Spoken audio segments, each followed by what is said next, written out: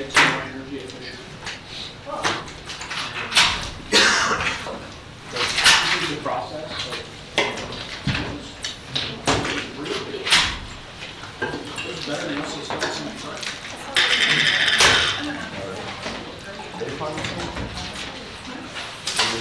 Okay, welcome back. Let's begin. So any question before we begin?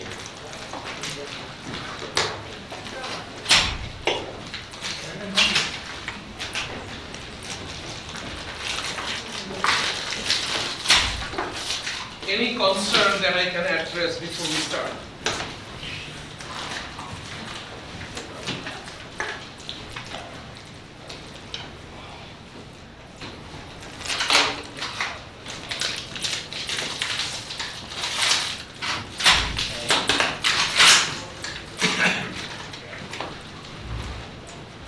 Any concern or question?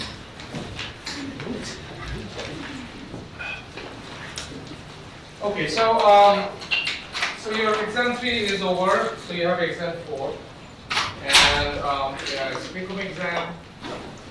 Today what I will do, I will do a little bit of review on some of the questions that are relevant for your exam 4. But the review process does not take that long, and we might actually go, early today.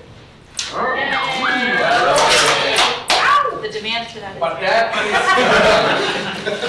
is in the third and the fourth hour.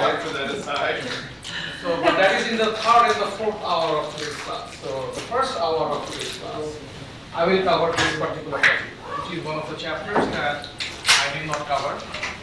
Now, by looking at exam number 4, you already know that this is not important for your exam. Externality is not covered in your exam 4. There are several reasons why I would like to cover this particular topic. First of all, externality and public goods are going to entail discussions such as pollution and overexploitation of natural resources and things like that, and they are kind of important. So this particular discussion or chapter is mainly for our own enrichment, and it might surprise you that externality and public goods and this particular debate are not properly discussed in traditional undergraduate or even graduate level economics courses. So I'd like to take this opportunity to share with you some of the ideas that I think are important and should make everyone passionate about, environmental pollution, like global warming and things like that. So this is just for an enrichment process. So that's the basic intuition of covering this. After I finish this particular segment, which will probably take me the entire duration of this hour and probably 5 or 10 minutes in the next hour, after we come back from the break, then I will start doing the review process for exam number 4 on different parts of the syllabus that we have covered so far. So I want to start today by pointing out one thing that I should have mentioned before, that I have talked to some of you about this particular possibility, so I want to make that an announcement for the entire class. So if you have done better in your exam 3 compared to your exam 2, both of which were in-class exams, I will replace your exam 2 grade with exam 3. What if you do worse? What about my worst? What about And if you have performed better in your exam 4 compared to your exam 1, I will also replace your exam 1 grade with exam 4. The reverse substitution will not be allowed. The reason behind the strategy is to give students incentive about progressively performing better, and this is how I look at this particular mechanism, and it is for everyone. So both of the classes are getting the same treatment, so I think, and I also have the same strategy for progressive substitution for my other classes. So let's see how things turn out. And when I talk about exam 4, when I do the review, I will ask specific questions about that, and by the time that particular phase of our class comes, please have some questions. If you think that there are certain things that you want to discuss about exam 4 or some questions, please raise them. But I would like to now take the opportunity to talk about externality and public goods, which is a pretty important idea.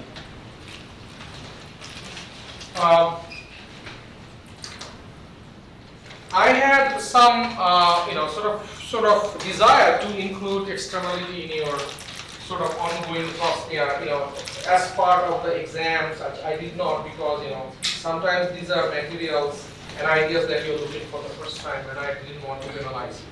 So externality, when you look at that, the term is kind of formal, but when you look at the definition, it kind of makes sense. We all know what externality is. So a cost or a benefit that affects a party not directly involved in the transaction. So let's start with an example. Let's say somebody is smoking and there is a guy standing next to the guy who is smoking. So the guy who is not smoking but is being affected by the smoking, we call him a second-hand smoker, is an example of externality. Here, the action is undertaken by the smoker, but the effect is being imposed on the second person, for which the person is not being compensated. We will talk about the compensation, in about 10-15 minutes. But that is basically the kind of externality that we all have experienced and we all are aware. These are examples of what we call negative externality. Actions that impose a cost on other people or the society, for which we really don't pay any fine. But then there are some other kinds of externality as well, which we call positive externality. Think about two for industry, like the bee industry and the flower industry, that are side by side. In most of the cases, they are in close proximity with each other, and the production of bees have a positive impact on the production of flowers through pollination. Now, if you are raising bees, you really don't get paid by the flower industry, to increase your production of bees. Although that mechanisms have changed over time, now what flower producers do is that they pay the bee producers so that they can bring their bees and help pollinate the flowers. But in the original form, this is example of a positive externality, where your action exerts a positive impact on someone else's, for which the other person doesn't pay you. Are you all clear on that? Now, the reason why I wanted to include externality in the context of an EMBA course is because the framework that we are talking about now extends to not only this physical production, but extends to a wide variety of different problems that we face in our life and in our business community. And the extent to which externality is discussed could be extended as high as thinking about information. How you can have some information and somebody could steal that information from you without paying you. And that would be exactly a kind of externality problem that we're talking about. Are we all clear on that? So if somebody buys a pirated CD, that is basically a negative externality, right? Okay. So with that, let us now move on. So the first reason why we talk about externality is that externality always creates distortion in the market. Let's try to understand it from a philosophical perspective rather than going into math. We will look at some graph, but the intuition is most important. So you have some actions for which there are no compensation or there are no benefits. So some of the actions is not included in the equilibrium mechanism. And that is a problem, right? Because what it does is that whenever you have some kind of externality, either positive or negative, there is a divergence between the benefit or the cost of the society versus an individual. What does that mean? It means that when you are smoking, you obviously are doing harm to yourself, but that's beyond that's not the consideration from the point of consideration here. When you smoke, you also affect other people in the society, and for which the cost is not only your cost, but the social cost is an important issue as well. So what happens is that when you have an externality, the social cost and the individual cost are not the same. So you might think that by smoking, you are only paying the price of the cigarette and the future expected health cost that you are going to incur. You are wrong. Because by smoking, you are also imposing cost on the society. And that is where the problem is. As a result of externality, either positive or negative, we will always have social inefficiency. Inefficiency in the market, where there will be deadweight loss and all those inefficiency issues that we have learned before. The best way, and I think probably a systematic way of looking at externality and how it causes social inefficiency should be analyzed in a graphical setup. So let me guide you through that. Before we look at social inefficiency as a result of externality, I guess we need to develop a little some new concept. We have systematically talked about benefits and costs in many of the chapters, where we talked about the benefit of an action being reflected by the price, the cost of the action being reflected by the cost of product producing something. So every model that we have looked at in the cost chapters, in the profit chapter, talked extensively about costs and benefit. But we never distinguish between two kinds of costs, private cost versus social cost, and private benefit versus social benefit. Now, social benefit or social cost basically is the cost that is imposed on the society or benefit received by the society. So what is a society then? Well, this could have a various different kind of interpretation. For our case, a society is the sum of individuals living in that particular society. That's what a society is. It's not. It's an invisible concept, right? You don't see a society, but you know that the society exists because the society is the sum of individuals. So, if we believe that, then the social cost will be the sum of individual cost, and social benefit will be the sum of individual benefit. Make sense? Okay, so how does the distinction between social cost and social, and private cost and social benefit and private benefit affect the market equilibrium and leads to inefficiency? Let's look at this particular example, particular case in an example of an electricity market. So an electricity market is basically, we're talking about the quantity of electricity that are being purchased and the price of that electricity. By the way, electricity is an externality example, because anytime you produce electricity, you create pollution, big time, right? When you convert, solar power or you convert, nuclear power into electricity, obviously there are pollutions associated with that. So anytime there is but electricity is something that is a basic necessity for a lot of industrial production. Without electricity, you cannot run a lot of engines. So if there was no externality, the actions that are being taken by the electricity producers had no secondary effect on the market, our market equilibrium would look like the one that you're looking at. It would be identical to what we have learned in the previous chapters. You have a standard demand curve, you have a standard supply curve, and the intersection determines the market equilibrium, price and quantity. Now, since the actions that we're talking about are actions that generate further actions and further effects and further benefits, our market equilibrium will distort. It will change a little bit. Okay, and let's try to understand now how does that happen. Okay,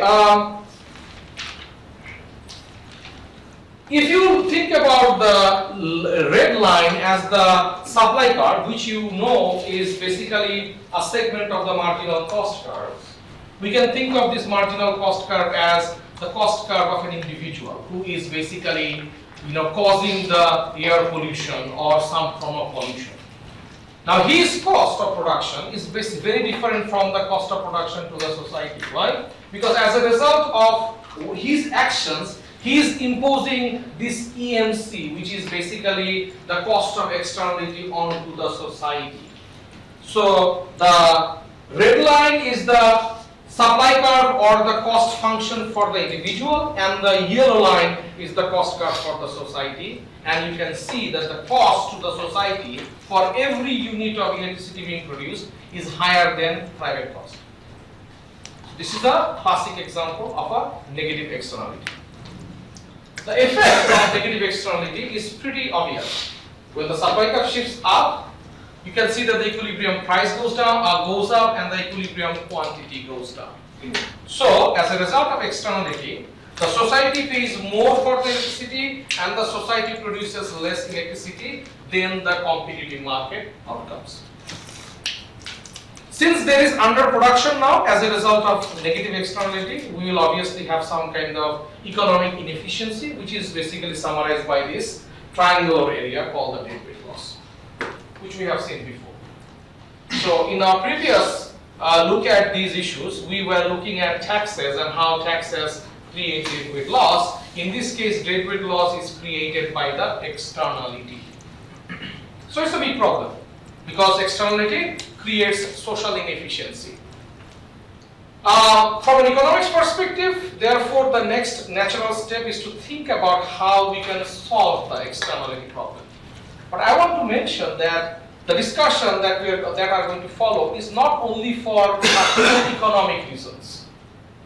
Externality and the associated discussions are important for not only policy discussions. It is also important for us, right? Because we are all part of that society. Anytime there is a negative externality, we are harmed by it. Anytime there are activities that generate positive externality like education, we are benefited by that. So we need to understand those. But let's start with the economic discussion, and then we are going to expand our discussion later on. So we have looked at this efficiency loss under externality. What do we do? How do we solve it? How do we solve the externality problem? You detect. Okay, this will be part of our ongoing discussion. But I want to start from a slightly different point, and we will go there, exactly what you were saying. And before I talk about, start this part, I want to tell you a story about one of my peers who teaches at University of Western Ontario. She is one of the leading labor economists around the world. And what she does, she looks at violence against women as, her research idea. A very controversial topic. And she is both an empirical and a theoretical person, and she does a lot of modeling work where she looks at domestic violence as an equilibrium outcome. Okay, so rather than looking at measures or policies that could eliminate domestic violence, Robin Sickle, that's her name, she is looking at what would be the optimal level of domestic violence. You can see clearly that it's a fairly controversial concept because anyone who doesn't understand what she's doing might think that she's promoting domestic violence. She's not. Like the acceptable death rate for driving a car. Absolutely. And that's what we are going to start today with. So, in an idealistic world, in a world where there are certain conditions that are being met, the optimal or ideal or efficient level of externality would be zero level of externality. Right? Can we achieve that? The answer is no, right? Because anytime you walk on a road, you create externality. Isn't that right? You are creating soil erosion, and that's a form of externality. Okay. I'm sorry. So anytime you want to enjoy some form of electric device, you are creating externality. So externality is part of our life. Since we cannot have zero level of externalities, it is an obvious natural iteration of policy to ask what would be the efficient level of externality. Now, what does that mean for us? What does it mean for us to have an efficient level of externality from a philosophical perspective? Is that Something that minimizes cost on the society. and that is 100% correct answer. So rather than thinking about minimizing the level of externality, we are basically changing our focus and we are trying to find the minimum possible externality that is acceptable by the society, or that is basically guaranteed by the market system, that can be sustainable. These are things that people talk about. By the way, the discussion that we're having has a very broad application, and in due time, probably in the second half of the first half of the second session, we will talk a little bit about application and how and where you see applications of this.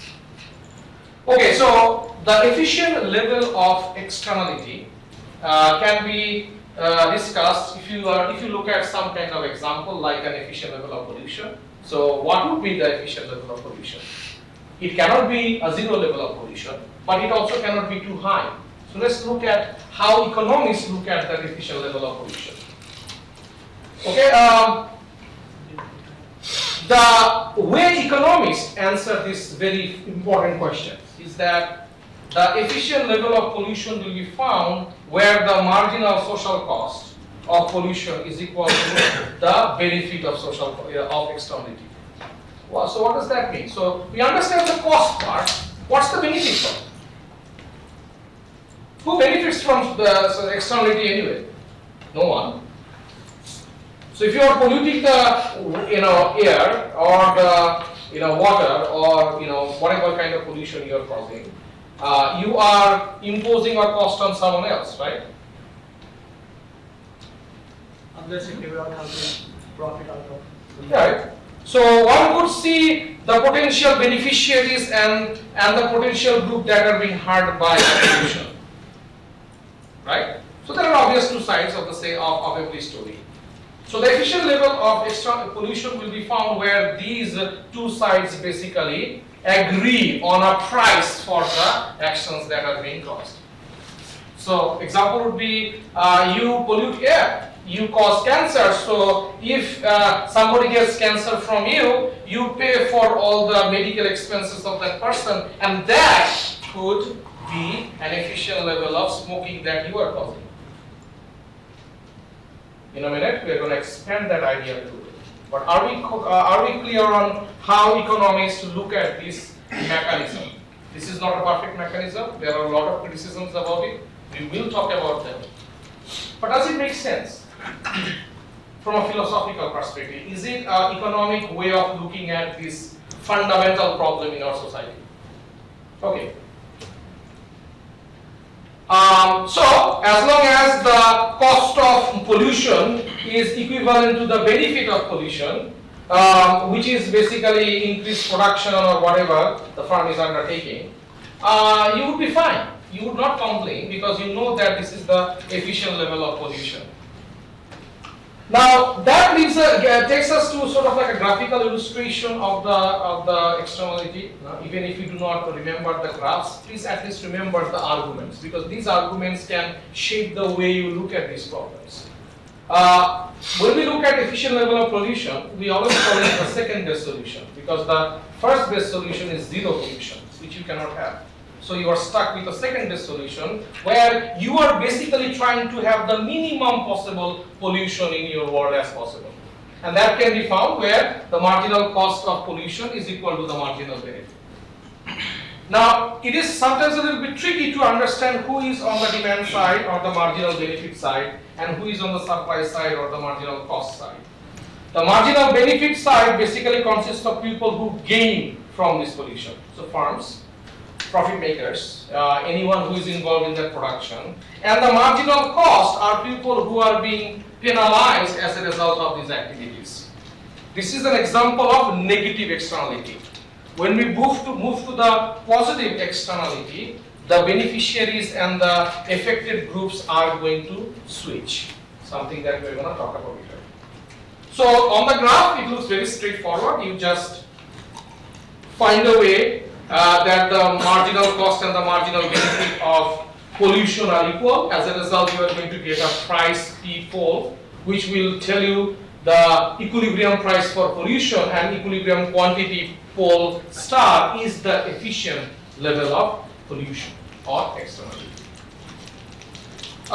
In reality, this is not simple, because you really cannot have markets like that. What's the problem with this graph?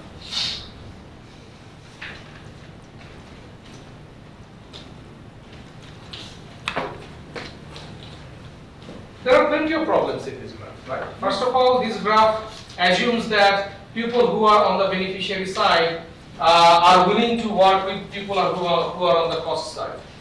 So if you are a firm that is polluting the water of a river upstream, and there is a downstream fisherman whose fishes are dying because of the pollution, it is highly unlikely that if the fisherman asks the firm to stop polluting the water, the firm will do that. Most importantly, the fishermen probably never have seen the farm owners, and the farm owners have never interacted with the fishermen, because they probably live 2,000 miles apart. Are we all clear on that?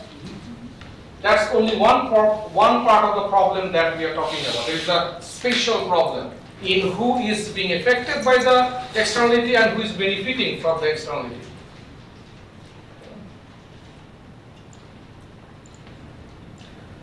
When the Chernobyl plant in Russia exploded in 1984, I was in 4th grade. And my country is like 10,000 miles away from Russia, nowhere close, right? And after the Chernobyl explosion, the entire European milk production, which was happening on the other side of the globe, in Sweden, in Finland, in all these countries, most of them basically lost their entire market share from the world, because there were traces of contamination found in those milk. So my country, Bangladesh, which was like 20,000 miles away from where the explosion took place, basically banned importing milk from these European countries. Notice what is happening, right? Explosion happening here, production being affected by there, consumers being affected here. Fundamentally, 3 different places being affected by one event. How are you going to bring all these people together and have this idealistic copybook solution to your externality problem? It's impossible. But we try, right? Somebody has to try, somebody has to find a mechanism to address these issues. There are various ways governments and private sector agencies and policymakers have suggested ways to solve externality problem, and we are going to slowly look at all of them. The first, most common approach of solving externality would be what we call a price mechanism, which is actions that you take that will distort the price or change the price in such a way that we find this efficient level of pollution or externality. One mechanism that could be classified as a pricing mechanism is to tax. Whoever pollutes or creates negative externality is being taxed, so that he corrects his decisions and somehow minimizes the amount of externality that he's creating. Simple idea, and a very effective idea, by the way. Okay. Now, we need to be aware that there are also examples of positive externality. What do you do when some actions are getting positive effects on the economy? What do you do? What do you usually do in our economy? Sorry? Yeah, how? Very good. So maybe a tax break? Absolutely, right? So tax is basically a way to discourage the production of negative externality. The opposite side would be to provide subsidy to encourage more of those positive externality. And you can see that being implemented, right? Education is a classic example of a positive externality. If you are educated, you teach your children how to be more civic, and they get some kind of peer group effect from you. That's an externality effect. So you want to encourage that kind of education accumulation or human capital accumulation by subsidy. Makes sense? Okay? These are very clear-cut mechanisms through which you try to limit negative externality or encourage positive externality. That takes us to a very interesting discussion about first of the three Nobel Prize winning work that we're going to cite in this paper, in this discussion. So the first one gives reference to this French economist in the 1970s. So when we were undergraduate students, we used to make fun of this name because we could not pronounce it. It's a French name, and I've never, I did not know any French speaking person. We used to have very weird, pronunciation of that name. But regardless of how peculiar the name is, he basically changed the way government and policymakers look at externality. Now his argument was that in order to limit or encourage external effects or activities, you can use tax. But the tax that he's talking about are fundamentally different than the tax that you and I pay in the form of income tax, sales tax, and so on and so forth. We need to understand the distinction. So his argument was that we are imposing tax on negative externality or imposing subsidy on positive externality not to distort production, but to bring back these activities to an efficient level. And they are different. So his argument was that even if you use taxes which are generally disliked by people because they distort economic activities, they are not really distorting economic activities, they are just distorting the amount of externality that is being created. Make sense? Are we? And there's a twist there. Do we all see that? So he is basically proposing for this kind of direct government intervention, and at the same time arguing that they are not going to create distortion for the society. They are basically benefiting the society. And you can see traces of normative or ethical argument there, right? This is not entirely an economic argument. Obviously, he is making argument that goes beyond our traditional economics. He is basically making a larger, argument in favor of government intervention. In order to really explore PIGU, the effect of PIGU, all we need to do is look at Europe. The entire European policy towards environmental pollution since the 1980s is single-handedly influenced by PIGU. This is how important he is. He got a Nobel Prize at a very early stage of his life.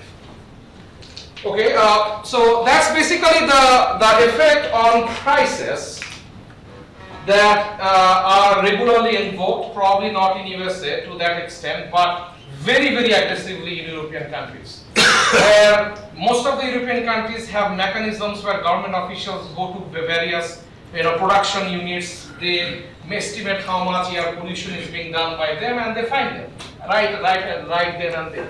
Right? Are we? It seems like a good mechanism. Obviously, it has flaws. Before I move on to the next one, I want to understand how do you look at this sort of direct government kind of intervention in solving externality problem through price mechanism. How do you see that? We already have seen some positive effects. Obviously, otherwise most of the European countries would not adopt that. What would be apparent negative effect of this price mechanism? In certain cases, it could be very ineffective. Yeah. Think about smoking. Smokers are very kind of inelastic to price changes. So that tax is eventually going to get passed to them, the smokers. Okay. So the effect of it wouldn't necessarily be accomplishing by decreasing smokers. That's a very good answer. And that's a remarkably good answer. Because what you are suggesting is that this kind of price mechanism could be completely ineffective in altering the amount of pollution that is being done because of the nature of the activities. The smoking example is a good example. If you think about, but smoking is not the largest cause of air pollution, industrial production is. So if we change the discussion from individual to much larger scale of pollution and try to argue and try to recommend this tax subsidy kind of mechanism, how and why do you think they will be ineffective? So I've just expanded the, the argument. To Senko's point, like, if you tax, for example, like the companies that are responsible for the largest amount of pollution, more than likely they're going to pass on that tax in some form in their pricing. So in reality, we would still be paying for that. You're not really hurting the company. Is this true? What she just said and was sort of like supported by another argument, is this true? Do we see that in our real world?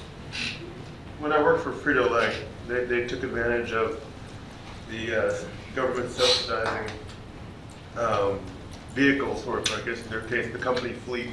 So they were all running off of liquid propane gas, and they were investing large amounts of capital in order to take advantage of that subsidy. So to your point, I think in some cases the tax will be passed on to the consumer, but if one company is doing that, another chip company, and Frito-Lay is taking advantage of this subsidized, they're going to be able to price lower and beat the competitors. So yes and no is what I would say. So your example is an example of a positive externality where they are receiving subsidy to basically increase the production of that good. And that is basically similar to what they are also saying, but they are talking about a different kind of problem where the objective is to discourage the production of negative externality for which a tax is imposed. In your case, a subsidy is supposed to encourage the production, and it does. But my question is, are these two views that taxes will reduce externality and subsidy will encourage externality? Positive one. Well, so I work for Pepsi, and in Philadelphia they've passed a beverage tax, right? So they charge on all any kind of sweetener, whether it's diet or real sugar, they charge 1.5 cents per ounce. But their goal, or the way they passed it, is that it's charged to the distributor, so to Pepsi. Naturally, us and all of our competition have passed that directly on to the consumer. So if you were to go to Walmart on sale and buy a 12-pack of soda, it's like $7 or $8 on sale. So like in real life, we've seen that happen, and I think across the country. Very good. Thank you very much. What I will do, I will take a sort of radical turn to a different area of the economy where I will argue that similar kind of behavior is observed. So I am in the process of obtaining a loan from a bank. And when you apply for a loan after the 2009 financial crisis, according to Dodd-Frank provision, you have to go through a large volume of documentation before the bank can offer you a loan, and before you can basically receive a loan. First of all, there is a direct cost associated with this documentation process. There is a time cost involved, and you also pay a fee, by the way, and the fee has gone up. The fee a bank charges in terms of how much money they used to charge before to process your loan information has gone up, right? That is an equivalent example of how negative externality, government regulations to prevent externality really does not discourage those activities. It basically creates further loss to the side that the government was trying to protect. Now, are we all clear on that? This doesn't make sense. To me, the tax is in place for that reason, to pass it along to the consumer, and there's no protection because the consumer's who's asking for it. Take pollution, take, I'm not sure what the... It's weight on the sugar. On the sugar? Yeah, weight gain. But if society is saying, hey, we want this, there's a cost, and they're putting the cost in the market and they're paying for it. Okay, that's also a very relevant question. So his question is a different question. He's saying that, well, the reason why the government is taxing is because people want better quality of air. They want better food standard. They want less fraudulent behavior in the financial market. So why are we saying that this is something bad for the economy? That's a very good question. So what we will do towards the second half of the discussion about externality, we'll move to the other side of this debate. But Right? Yes, please. what about a tax that's really a positive externality? Such You could do that too. such as a school tax. Okay. So we pass a bond or a school Very tax good. so that we can raise funds to build or remodel or expand our schools. Please understand that but the tax that you're talking about is not taxing the activity. It is collecting the revenue that is being financed that activity. Okay. And it is a very important aspect of this debate as well Okay. when we talk about public goods. And Okay. education is a public good. Okay. This is a very important discussion. Now, since I'm running out of time, I will not discuss how the subsidy sometimes could backfire. Where you provide subsidy, and I think the classic example of a government subsidy that was trying to generate more positive externality was during the 2000, and this is a famous one, the government of 2009 provided huge subsidy to this firm that was supposed to come up with green technology. Do you remember? What was the name of the company? I'm getting old and I don't remember stuff. Yeah, I remember. I'm sure everyone is aware of bits Yeah. and pieces of that story. And that story is a classic example of how sometimes, subsidy to encourage positive externality does not really work. Okay, although we started the discussion by talking about taxes and subsidies, ways that price mechanism could really find the optimum level of externality, this is not the most common mechanism through which these activities are controlled. The most common forms of government control is in the quantity. Okay? Is in the quantity. And this is this makes much more sense because these are much more direct. You just limit the quantity of externality that can be created. How do you do that? By providing a variety of different mechanisms. One is the quota system. Quota system is a very, very straightforward quantity-based restriction on how much externality can be created. Right? For example, you could have a rule that gives a maximum amount of air that a certain firm can produce, can pollute. End of the story. You could have a quota that limits the maximum number of natural fish that you can harvest from the sea. That would be a quota. That would be to prevent over harvesting, which is obviously an externality. So we understand the quota, how it restricts negative externality. How can quota be applied to positive externality?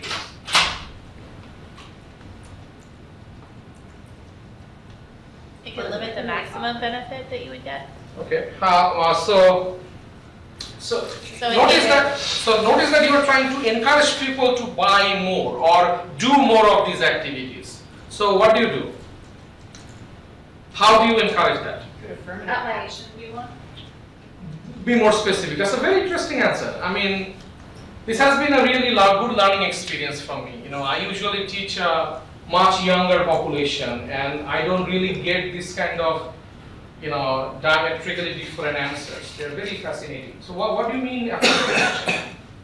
Well, I think one of the original ideas was that you hire more women, you hire more African American people, more people who are not classic white males in the United States. And you're very much right. Thinking was Yeah. we would all learn to get along better and continue to. Yeah. So you force people to participate. Simple as that. And that's basically the objective behind that is to generate this positive externality, right? In many countries around the world, education is mandatory. What does that mean? It is forced. How do government force people to send their kids to school? Think about it. Also, no, there are penalties. Yeah, simple as that. Sometimes those penalties are, forced penalties, like they are government mandated, or sometimes they're voluntary. Like if you send your kids to school, government is going to give you some grain, which is done in my country, right? I have a question. So, if we're saying that externalities lead to inefficiencies in the marketplace, even if it's a positive externality, why would we want to encourage that behavior? Wouldn't that only further create inefficiencies? It would, but do we really care about efficiency or inefficiency when you are looking at these more serious issues, right? You're right that any kind of externality will create some form of social inefficiency. Who cares about that anyway? I mean, these are things that affect our life on a regular basis, right? We die or live if the air pollution is not controlled, right? So, from a theoretical perspective, your argument makes sense, but I think the reason why externality is such an interesting and hotly debated topic is the kind of effect it has on our lives. Let's take a break. When we come back, we will look at two different approaches of looking at externality, and then finally we will look at public goods. Very fascinating discussion. Let's come back after 10 minutes.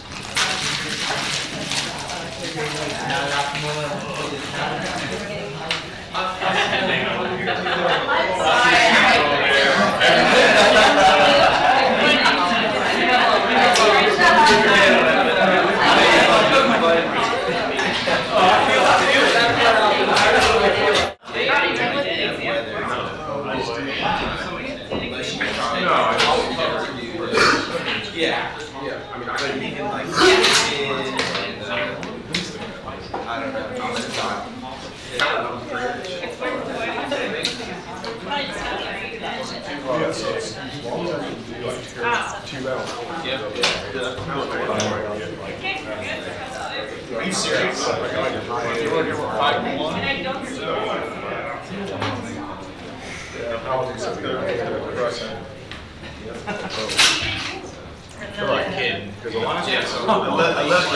left early last night. Okay, let us begin again. We're running out of time all the time. So the quantity mechanisms to correct externality has a fairly straightforward explanation. You impose some kind of quota so that each farm can only pollute cause pollution at some level. The quota system is not only applicable to a single specific farm or an industry. It could be an international thing, where there could be international organizations that could set quotas that each country might face in terms of how much air or water or other kinds of pollution they can cause. So it's a much broader and very much applicable issue. The effect of quota on limiting or containing externality is hotly debated. So in this particular case study, which is taken from your book, it talks about two very commonly used mechanisms to combat externality. The example is in the case of overfishing for a very specific river, that's British Columbia, and basically the objective was to minimize the overfishing of the halibut area. So this is, I think, in the intersection between.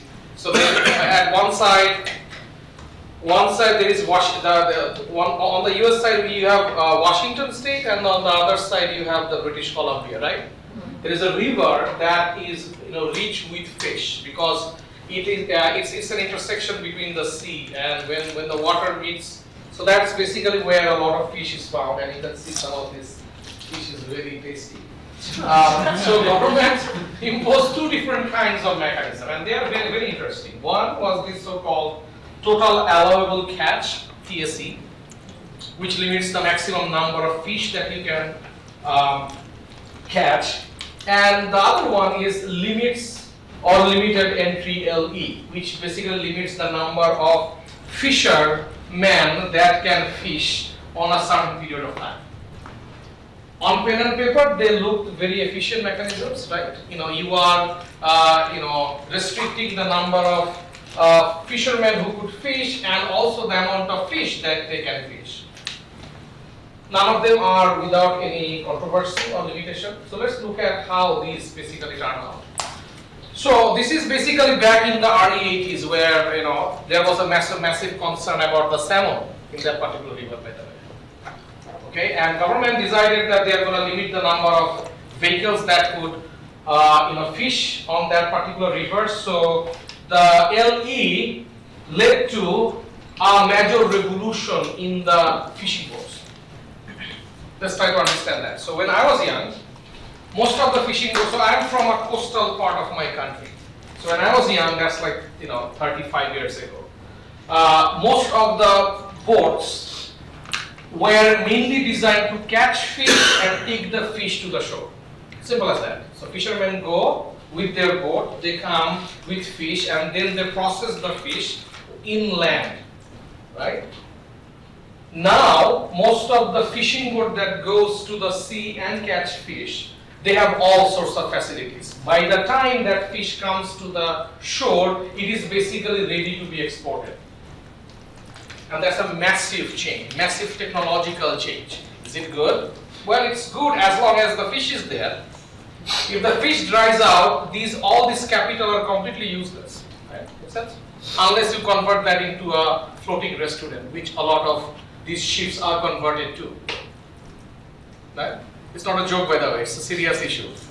So in many parts of the world where rivers have dried out, massive investment that was made to basically facilitate fishing are now used for tourism and other purposes.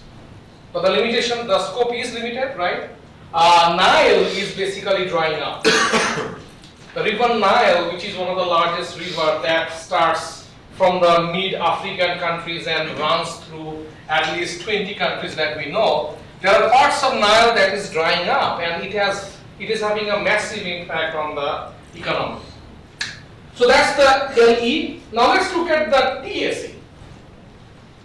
So the government basically said that at a given season there is a maximum number of fish that can be caught, right? You can see from the onset this kind of policy has fundamental flaws, because if you impose the number of fish that fishermen can catch, they will always cheat, right? They will hide those fish somewhere that you cannot see. None of these are made up stories. These are realistic stories where there has been reports where a fishing boat actually has an entire compartment beneath them where they store the fish, which authorities cannot go to. But then there are some more direct effect of these kind of policies. The TSC, the maximum allowable catch, basically gave rise to the deadliest catch episodes. Right? I'm sure some of you have watched that. That's one of my favorite TV shows. Not because I like fishing, but because of the intensity in which the fishing process is pursued. Right? There is intense competition. Right? There are only minimum number of days that you can catch fish, right? For the king crab, I think the number of days that you can catch king crab in Alaska is like 5 days or 7 days. And you can see that this is bound to lead to accidents because everyone is going to become reckless. So by trying to solve one problem, we are basically creating a whole host of other ones. Right? Makes sense? So the quota system, although widely applied in various sectors, and we will talk about that, is not that really effective, and so was the price mechanism. So the question is, what else can we do? What other ways can we try to have a realistic solution to the externality problem? The third approach that economists have basically adopted is basically a combination of price and quantity. It's a dual proposition. So, and this is something that should be very much familiar to all of you. This is called tradable farming market. where you give or sell permits that allow firms to pollute. Right? So if you're a firm that has that is bound to pollute the air more, like a steel industry or the dye, RMG industry or color producing industry that has tremendous effect on the weather and environment, you buy more of these permits. Right? Simple solution. You can also sell these permits, by the way. If you don't need them, you can sell it to someone else who is going to pay a higher price if that particular production requires more right to pollute. Right? And I'm sure we all know that this is not only a domestic farm-to-farm case, this is an international issue. Right? So China is one of the largest buyers of these permits because the WTO has an international authority that can limit how much emissions that each of these countries can go through, right? So China regularly buys some of these permits from other more environmental friendly countries, let's say Sweden and Finland, and right? So there is an international market there as well. Now what we see is that this has much more prospect in the sense that because of this mechanism, which is basically a market mechanism, not only is it going to change the price of pollution because of the law of demand and supply, it is also going to change the quantity. So by having this kind of tradable permit market, you can change both the price and the quantity of pollution. Right? Make sense? And this is very popular, very popular.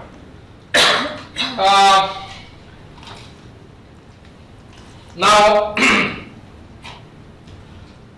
the debate where this particular mechanism is subject to is a fundamentally different one. Okay, and so we understand that a tradable permit sounds like a good idea, and it can control pollution, it can control the activities that people are going to be undertaking. So this makes all sense. But then there are some fundamental questions. One question is that who is going to issue these? The direct answer is government. I mean, most of the times. As you will see that it don't have to be. How would the government distribute those? Are you going to just simply sell those trading permit in the market? If you do that, then if you have a very large air polluter, he's going to come and muscle out everyone and buy all of them and go home, right? And start polluting the air any possible way. Now that is a problem, right? Because by doing that, you are basically destroying other businesses, because without polluting, they cannot produce anything. You see the problem? This has fundamental lags, and this is the argument that China is making against these regulations. China is arguing that, in the early 1800s, USA was the largest polluter of the world, and nobody had any kind of environmental regulation. USA could pollute air as much as it could, and nobody would complain. Now, 100 years later, when China is in the same stage of economic development that USA was 100 years ago, why is China being subject to this tax? It's a tax, by the way, in some sense, right? So, the debate goes off and on, and, but it's an interesting argument. Okay? So, couple of questions, and we are going to explore each of them. So, do the government need to be part of this assignment process, this designing process, either tax or subsidy or tradable permits? It seems like there are no alternative to the government, and this is something that a lot of people fundamentally is fixed.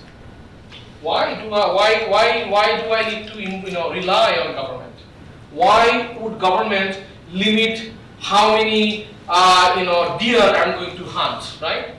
Do you see that? And you might think that these are simple ideas, or these are views that are held by few people. You are wrong. This is a very serious issue.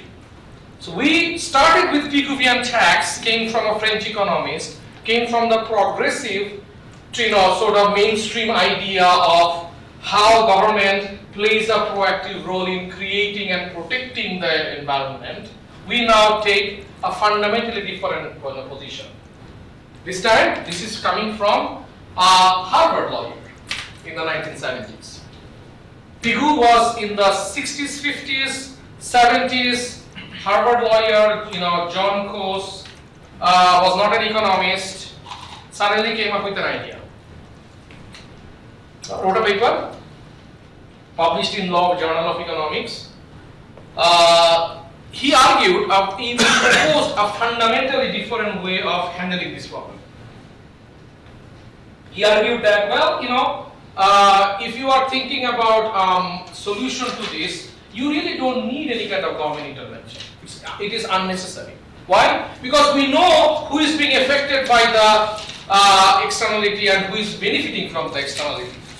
As long as these sides come together, they will always find a solution, right? So who is going to benefit from the externality? He is going to pay the group who is being affected, and vice versa, and they are going to find a solution. So his argument is divided into two parts. Together they are called Coase theorem, written in a 7-page paper for which he got a Nobel Prize. He never wrote a single paper after this, right? Because I thought he got scared that why, and the reason, and you should think how this basically became one of the talking points of the conservative side of this debate. So 1970s, you have the Nixon era. These issues are slowly becoming an issue, and suddenly you have a Harvard professor who is talking about a limited role of government, right? There is a aligning of stars there, right? And I think he realized that, Please bear in mind that what we are talking about here are remarkably important, because whether we like it or not, most of the current debate about a lot of these external effects either come from the Pigouvian channel or come from the Coase view. So we need to be aware of that. So this is just one part of the Coase theorem, where the Coase theorem argues that, hey, you don't need anyone, you don't need government, people can just come together within the context of a market and they can solve their own problem. That is not what makes Coase so important, because a lot of other people have talked about it earlier as well. Adam Smith had that invisible hand argument, right? Which is basically what Coase is saying. But Coase made another argument, which is remarkable. He said that when you think about these issues, right? Let's imagine natural resources, like fish in a pond. It doesn't really matter who owns the pond, as long as people who are trying to overfish and people who are trying to protect those fish, as long as they can meet with each other, they can always find a solution. You don't need government quota, you don't need taxes, these are all unnecessary. Well, people are happy with that. What made Coase so famous, he argued that property ownership does not matter in solving these problems. In a minute, in about 10 minutes, I will argue as to how remarkable this argument was and how misleading this argument was, and by talking about a third group of Nobel laureates. Now, so are we clear on the main argument of the Coase? You don't need government intervention, and private ownership, and the nature of the ownership doesn't really matter. Now we can start the criticism of the second argument from the onset. We can argue that, well, ownership does matter. If the owner of the resource is powerful, he can prevent people from abusing those resources, so overexploitation can be easily stopped. On the other hand, if the overexploitation group are much more powerful, right? Like the firm that is trying to pollute the environment, or like Volkswagen. Why did I bring the Volkswagen argument? Any recent knowledge about Volkswagen and how they are involved in these topics that we are talking about right now? Does anyone know? Volkswagen is now the #1 automobile maker in the world, and in some of their models, they actually had installed a machine, sort of device that basically gives misleading report of how much smoke the machine engine emits. Why is that important? Because if you emit too much gas, you are basically not efficiently burning your fuel. That means your machine is not fuel efficient, right? That's what they were arguing after, right? So what they did, they tweaked all those numbers by basically installing a defective device which gave better rating for the machine efficiency and indirectly were reporting less gas emission. You see that? They're paying billions of dollars of fine. And that's one of the problem of the quantity restrictions or whatever kind of mechanism we can think about, because both sides of the market will cheat. They will not adhere to the rules. So you need to, and you can see where Kos is coming from, right? This is, and his legal background is playing an important role. He recognizes that just by devising policy, you really cannot solve these problems. You need to have some more fundamental mechanism. Although the mechanism he suggested makes sense at that time, over time we understood that they're wrong. Okay, he made several assumptions. First of all, he assumed that people can costlessly meet with each other, right? People who are causing the actions, people who are being hurt by the actions, they can literally meet and they can negotiate. That's obviously not true. We just gave an example of a river, right? We should extend that idea a little bit. So let's say we are thinking about, and I want to start this because I'm going to come back to this several times. So let's think about social security. So you are thinking about increasing the benefits of the social security or reducing tax on social security. Obviously, you are benefiting the current older age population, but you are imposing a cost to the future generations for which they cannot come and bargain with you because they are not alive yet, right? When you think about the cost of air pollution or cost of overfishing, the cost is not only being borne by the current generation, they are also going to be borne by future generation who are not even born. So they are basically not they are not in the bargaining table that Kos is suggesting. Make sense? And that's a very, very big problem. Now, one of the students in the other section made a remarkable statement, and I really like that, and that's why this has been an enriching experience for me. Is that why do we think that the future generations actually care or will care? Right? That's a valid question, right? There is billions of dollars that is being invested to keep wild tigers in nature, so that there is a wild tiger population protection program across the world, right? The fear is that if all the wild tigers are killed, we will only see tigers in the zoo, and our future generation will not like it. I mean, is that true? It might that my grandchildren might not even care that there are no tigers in the forest. Make sense? So there are always counter argument to everything. Okay, so coming back to the Kos theorem argument,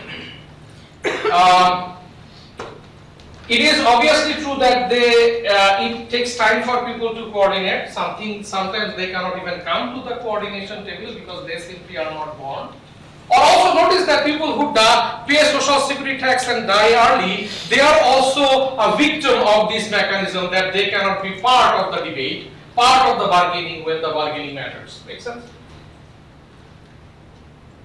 Okay, so on the theoretical level, Kos theorem makes a very strong implication as how we can solve some of the externality problem. He made argument that government is not important. He made argument that ownership is not important. Obviously, nobody paid attention to him, right? If you tell the government, hey, back off, we are going to solve all our problems, government is not going to do that. Why? Because these problems also involve a lot of money, right? The environmental the anti-environmental lobby groups spend billions of dollars in a given year. So the government is not simply going to back away from that because they are going to lose this huge source of revenue that they can earn from these lobby groups. Do you see the point? Because government has, dual interest. The government wants to protect the people who are affected, but government also wants to get benefit from the people who are affecting those people. So it's a non-trivial process. Now let us finally ask the bold-lighted question, the set of questions. It's not one, a multitude of questions. Okay, so let's believe. So I apologize. Let's go one step back. Government obviously did not back away, just like Coase said. What the government did, Coase was part of this policy-making institution. This was the Republican era in the 1970s, 75, 78. I think he was even part of the Jimmy Carter administration. And where government was regularly talking about this, how to design regulations that can capture the Coase view. This is how important this guy was. This guy was a philosophical guru for the policymakers, right? Okay, so now let's raise a set of questions. So, how should a regulatory agency distribute these rights? Should the rights be given away or allocated by sectors? How do you want to auction that and let the highest bidder buy that? But these are not the questions that I am interested in. I am interested in a much more fundamental question. How do you limit the level of pollution? How do you limit the amount of overfishing? How do you limit the kind of negative economic activity on the economy? What do you make those decisions based on? Are we clear on the question? Okay, yeah, that's it. And I think it requires a certain bit of clarification. So let's say the government declares that, well, the number of the amount of fish in the British Columbia river is too low, so it requires protection. How is the government making that statement?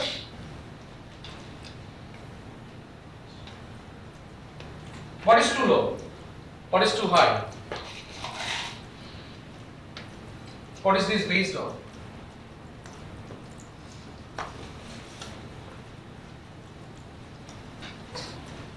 Probably some scientific argument. Or some kind of threshold.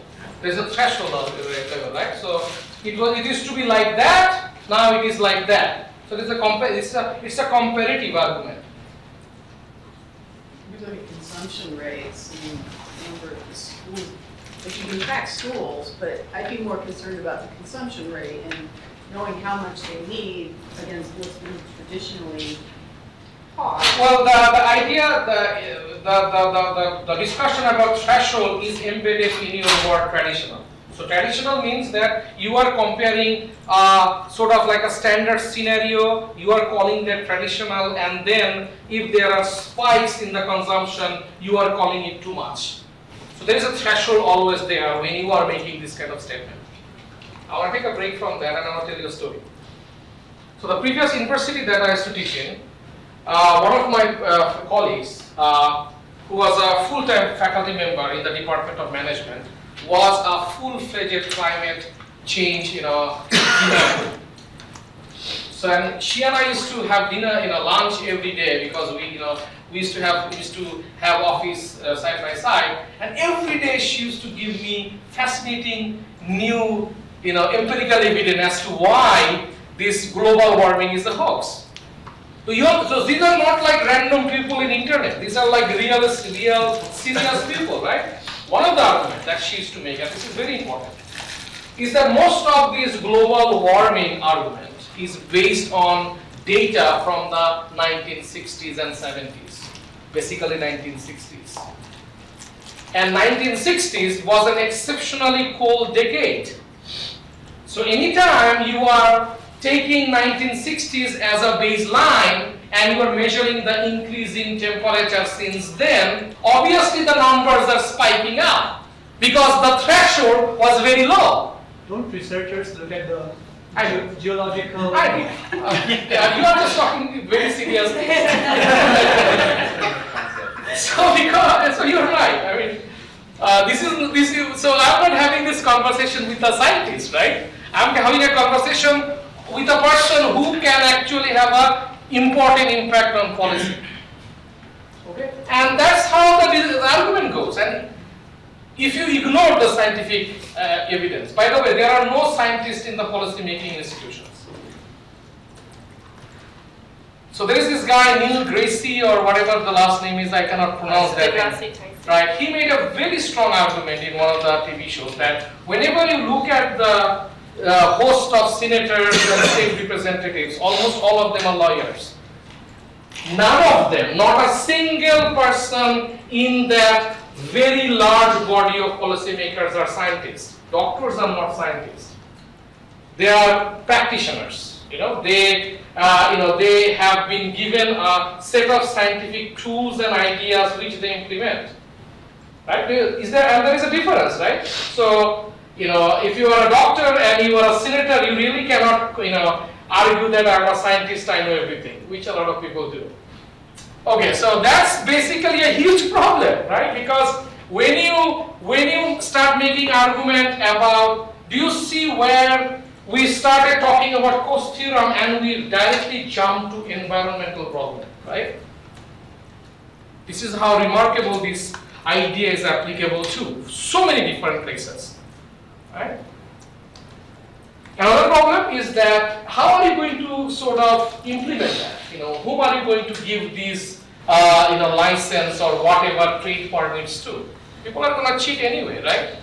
And we already, addressed that. Okay.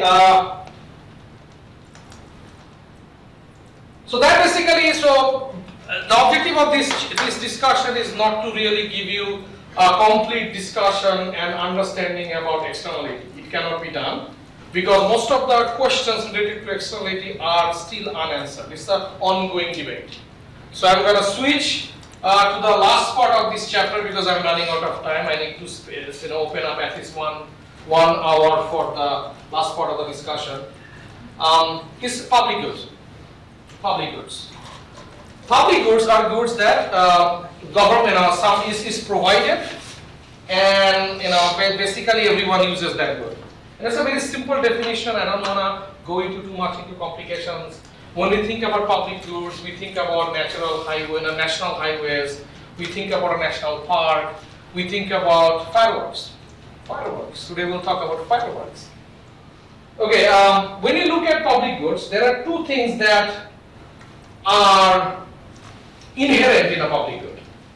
Again, I want to take one step back. A public good basically is an example of a positive externality. Because when you drive your car through a national highway and you don't really pay taxes to anyone, the good, you are basically enjoying the benefit, but you are not paying for that. Do we all say that? That's not paid through taxes, right? We'll come back to that. That's a good point. Very good point. And you should see that this is inherently embedded in our discussion that we already have so far. So give me a couple of minutes. I will address your question. It's an important question. For the time being, most of the times, by the way, unless it's not a national highway which is federal government funded, most of the state highways are paid by the state. So if you are from Virginia and you are going to California, the highway that you are going to be using when you are driving through Arkansas, you are not paying anything for that. Right? Because that road was built with the taxes paid by Arkansas residents. Unless you have a toll or toll road. Right? Where you have to pay tax. There are two things that make discussion of public goods interesting and different from the discussion of private goods. We all understand what private good is. These are goods that you and I buy from Walmart.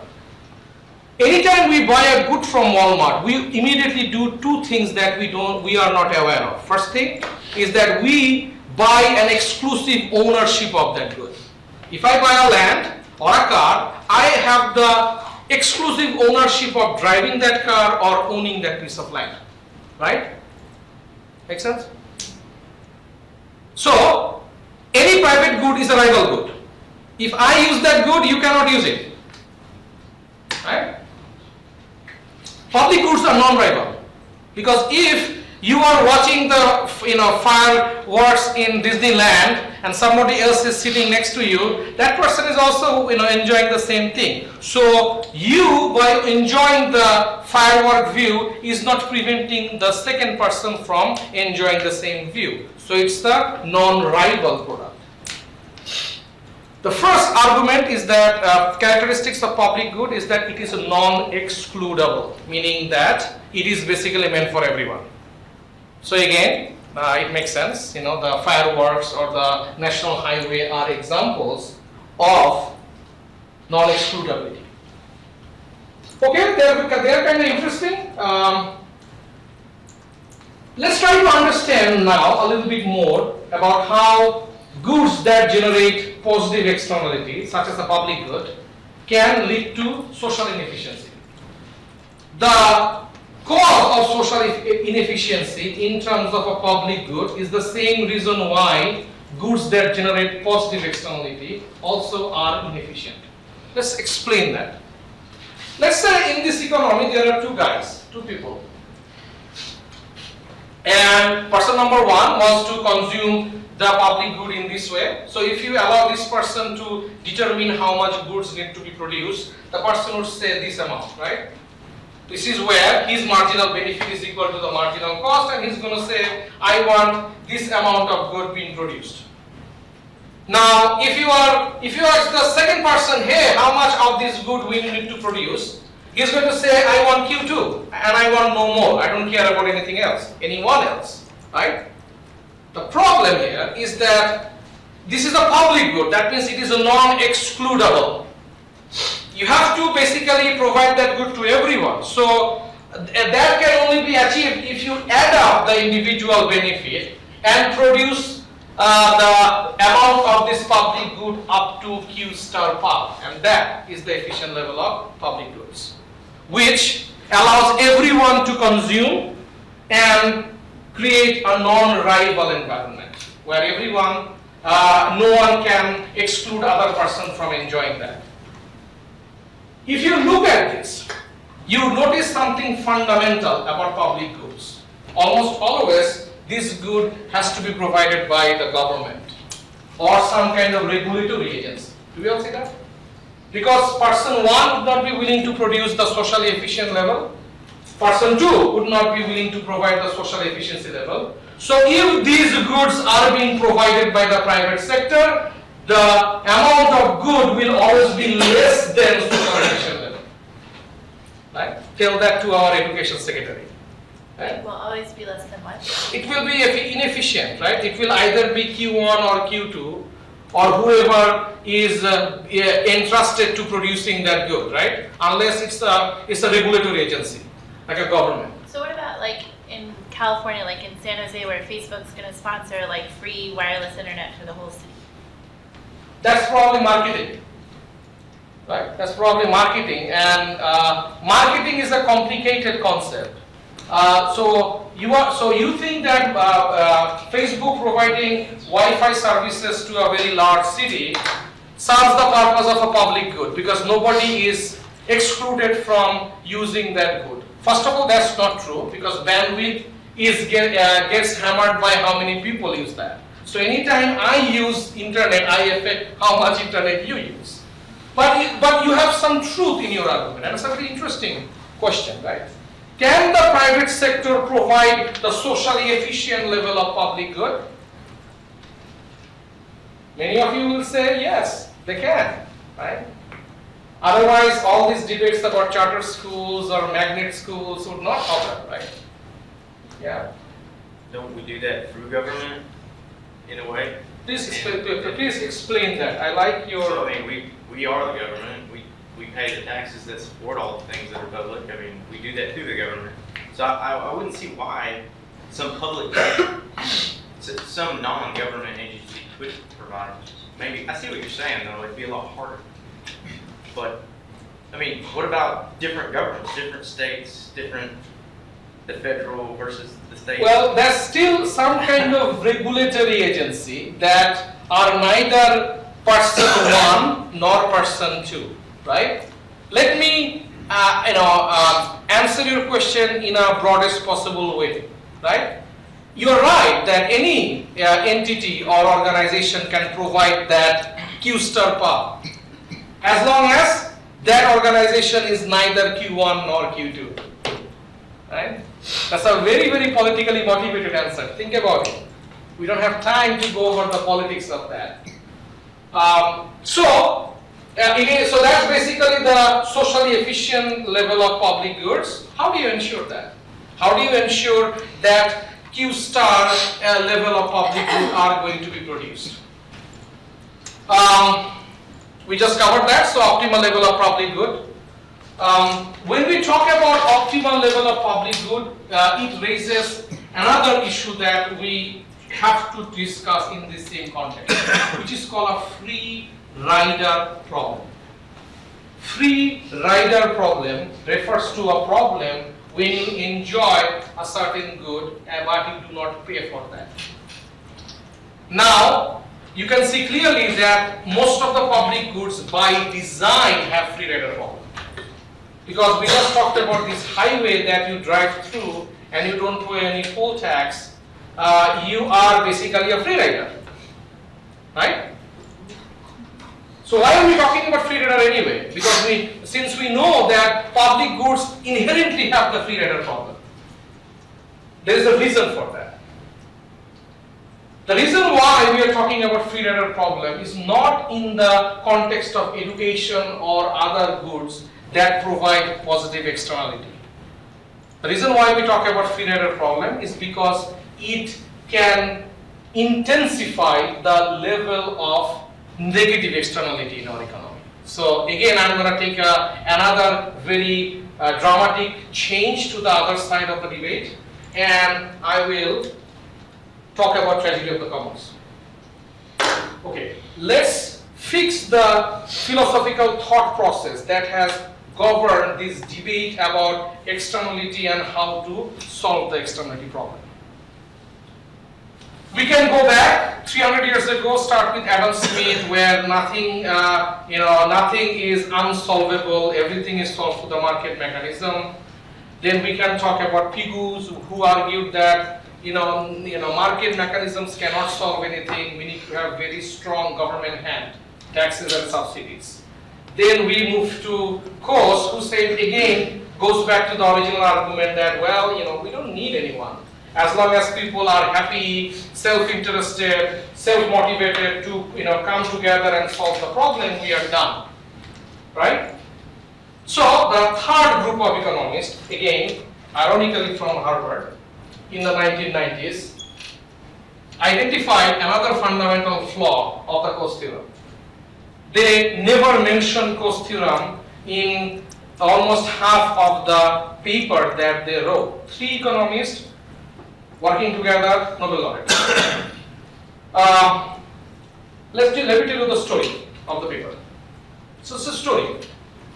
Imagine that you have a grazing field in the middle of 3 villages, village A, B, and C, and in that grazing field, everyone comes and grazes their animals. Simple, very realistic possibility, right? Now imagine that nobody really owns the grazing field. There is no property ownership. So it's a common resource. What would happen? What would happen when no one owns the grazing field? You get overgrazed. Absolutely. Simple story, very important implication.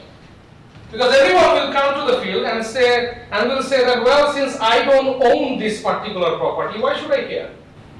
I will graze my animals and leave. The second person will come and do the same thing, and there will be overproduction or overgrazing. Right? This cannot be a simple story that could earn a Nobel Prize, but it did. Why? Because the authors then made a suggestion, a policy recommendation, an idea how the problem can be solved. They say that the simplest way to solve this problem is just to give ownership to one of these villages. Just give one of them.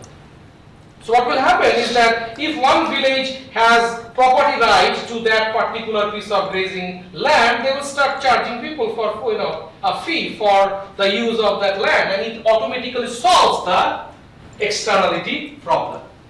If you don't do that, you have tragedy of the commons. It will be overgrazed, and it will go to a point where these resources cannot be recovered. Any question? How do you decide which one? Very good. How do you do that? How do you decide? So if at the end of this discussion you are asked this fundamental, by the way, I'm done.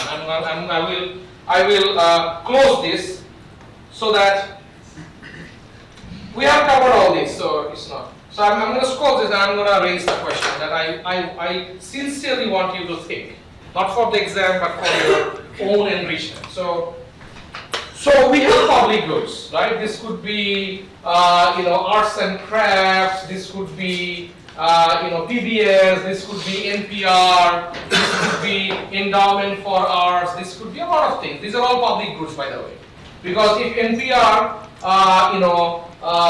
creates programs that benefits everyone, it's a public good.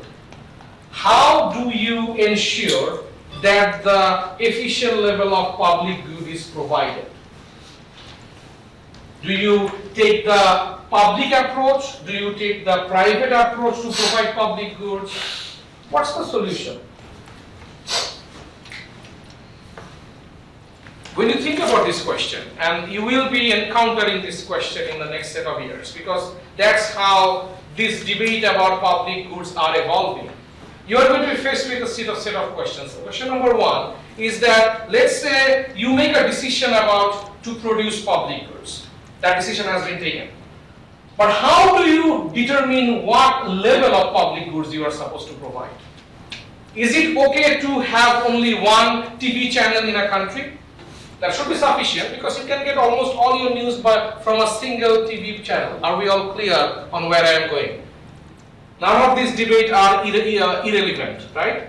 Turkey, in the last 10 years, have reduced the size of their network, the TV media, from I think 40 different TV stations to 5. Russia has 1, right? So if a government makes an argument that, hey, 1 TV channel is sufficient, all you need to do is just see me on TV every day and you should be happy, right? Can you make an argument against that? Do you see the point? Another problem is that when we have already talked about the spatial problem in solving these issues, right? A river that runs thousands of miles, everyone is being affected on that river if there is a single firm polluting the air, the water. So how do you distribute the cost of that external effect, and how do you charge those for those costs, right? I'm sure you guys have seen Eric Brockovich. That's the name of the movie, right? Yeah. It's actually based on a true story, right? I read an article on this particular city in Virginia, through which there is a national electricity grid, and a cancer rate in that particular city is 2,300% higher than national average. Every household in that particular city has either a cancer patient or somebody has died. They sued the government. They got millions of dollars, but it took a long time. It needed scientists to show that yes, this had an externality effect, right? Right? Now the final question, and this is all for your thinking, right? So let's say you know that there is going to be a problem for the future. So we talked about the spatial problem with externality. We talked about the regulatory structure. The final question, what if the problem is a time dimensional? What if you are doing something today that has a negative effect or positive effect on future generation? How do you do? How do you resolve this?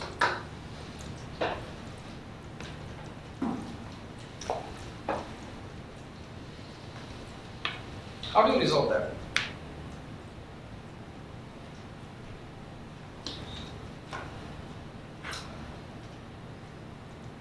Do you reduce the social security benefits for the older population today so that the younger population in the future have a smaller debt burden?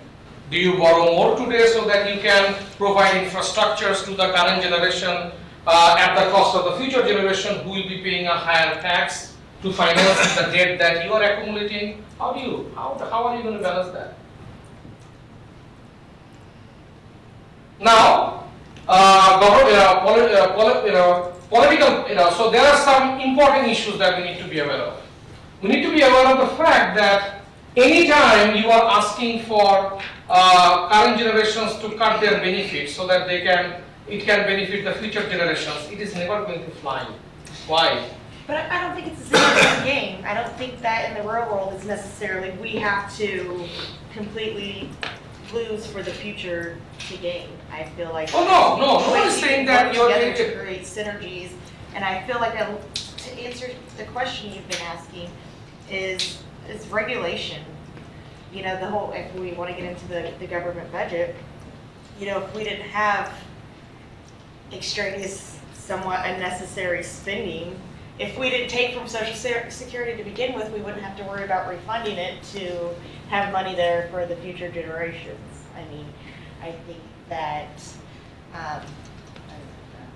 well, good governance is a key ingredient. There is no doubt about that. But is good governance sufficient? Are we justified to put all the blame to the government, to the policymakers? The answer is no. Think about it. When you think about asking the current generations to make some kind of sacrifice for future generations, why would they care?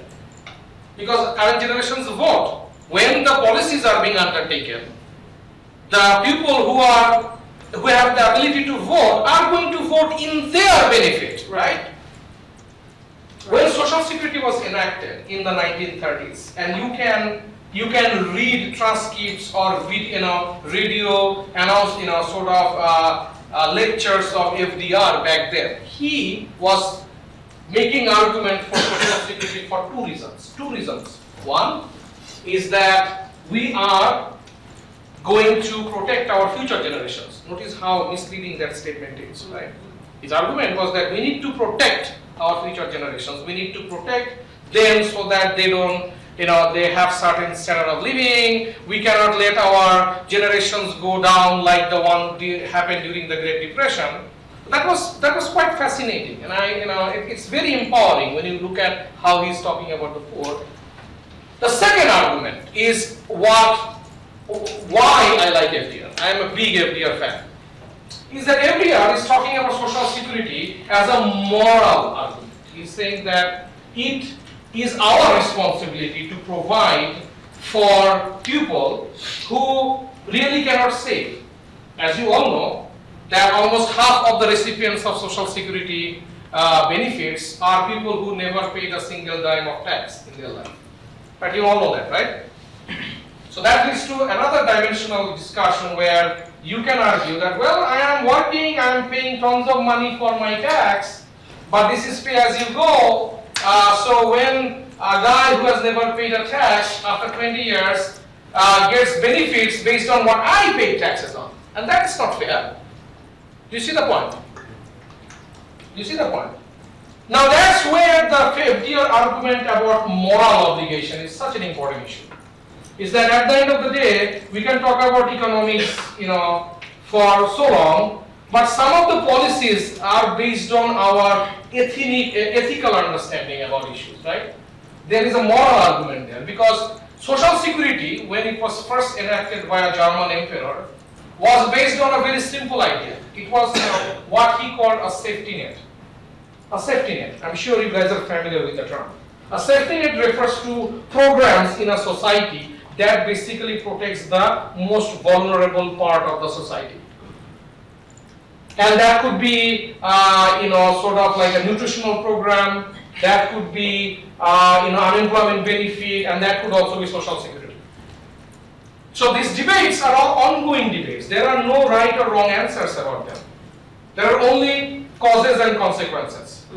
Right? Thanks. Let's take a break. Come back at 4:10. And we will probably take about half an hour to just go over some aspect of exam number 4. Thank you.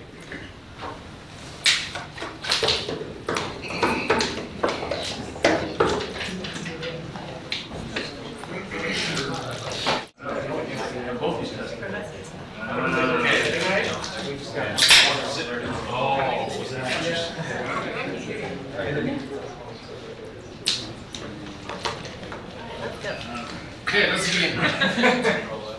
Okay, what do you notice about this picture? Gut price fuel. Gut price. What do you notice about this picture? What is interesting about this picture? Gut price. It doesn't tell you which day. It doesn't tell you what days. You gotta tell me every day to see. Good. And it doesn't tell you exactly how much of the tax price is being cut. Right. So it doesn't really contain information about the exact price. It doesn't give you exact date at which these prices are going to be cut. The question is asking you what kind of price discrimination is this. Okay. So we talked about 3 different kinds of price discrimination. One is what we call a first degree price discrimination, where you know perfectly about who is willing to buy, how much and what price they are willing to pay, and you chart those prices. Perfect price discrimination. Then we talked about a third degree price discrimination, where you do not know everyone, but you at least know the different segment of the market.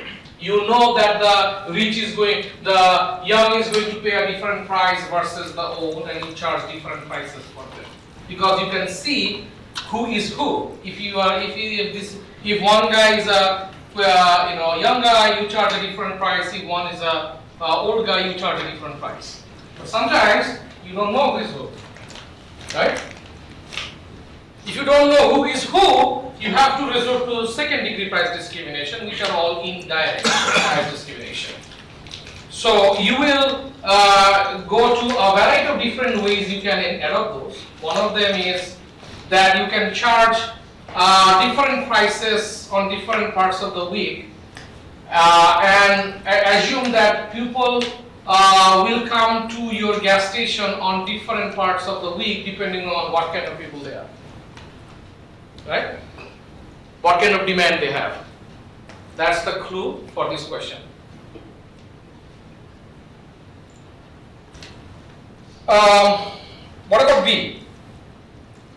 So, management training services provided to IBM and management training services provided to a small company. It's first degree. I cannot tell you the correct answer, and I am not going to comment on any of the answers. I want you guys to, so my job is to provide you with clues and a little bit of clarity about what is entailed in that question. What I can tell you is the first picture that I showed you is very tricky. Be very careful when you are analyzing that. Just like your first take-home exam, please do not be afraid that if your answer is wrong, you are going to get a 0. As long as you provide explanation, economic explanations for your answer, you will get points. If you remember the fifth question, where I have written that some of your comments or your choice of monetary policy was not the correct one, but I gave you full points anyway because your argument was compelling, right? So spend some time on that. So I'll provide 2 clues for B. One is that the service that is being provided to IBM versus this small company. Are these the same service, or are there some kind of difference in these services? If they are the same service, which is not obvious, so you will make your argument. What kind of price is being charged to these two different firms? That's point number one. Point number two, if the management services that are being provided to IBM, which could be very custom made versus a small firm, which could be very general, it could be very similar to Microsoft selling different versions of Word, Windows system, operating system. Make sense? That would be something like what we call a versioning. So please think about them and make your answers.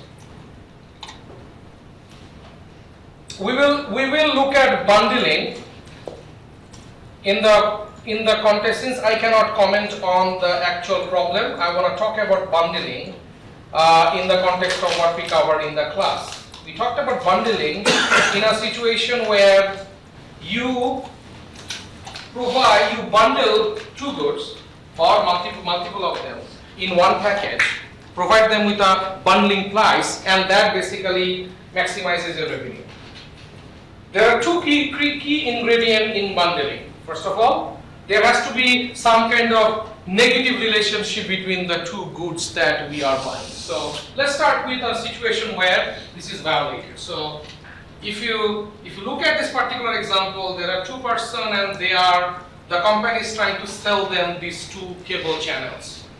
Notice that Dakota, who is willing to pay more for ESPN from 9 to 10, is also willing to pay more from Madison to buy the History channel. So she is willing to pay more for both of these channels. What I'm trying to say is that these are two different kinds of people. People with very different kind of elasticity. So charging them a bundling price really doesn't benefit the firm, which is basically confirmed in the discussion. So please take a look at that. In the second one, although Dakota is willing to pay higher price for the first one, she is willing to pay lower price lower price for the second channel. So the only way the company can compel the second person or both of them to buy both channels is to offer a bundle price. And when they buy the bundle price, it basically increases the revenue of the firm. If you systematically look at this, the question in the final exam number 4 should be easy.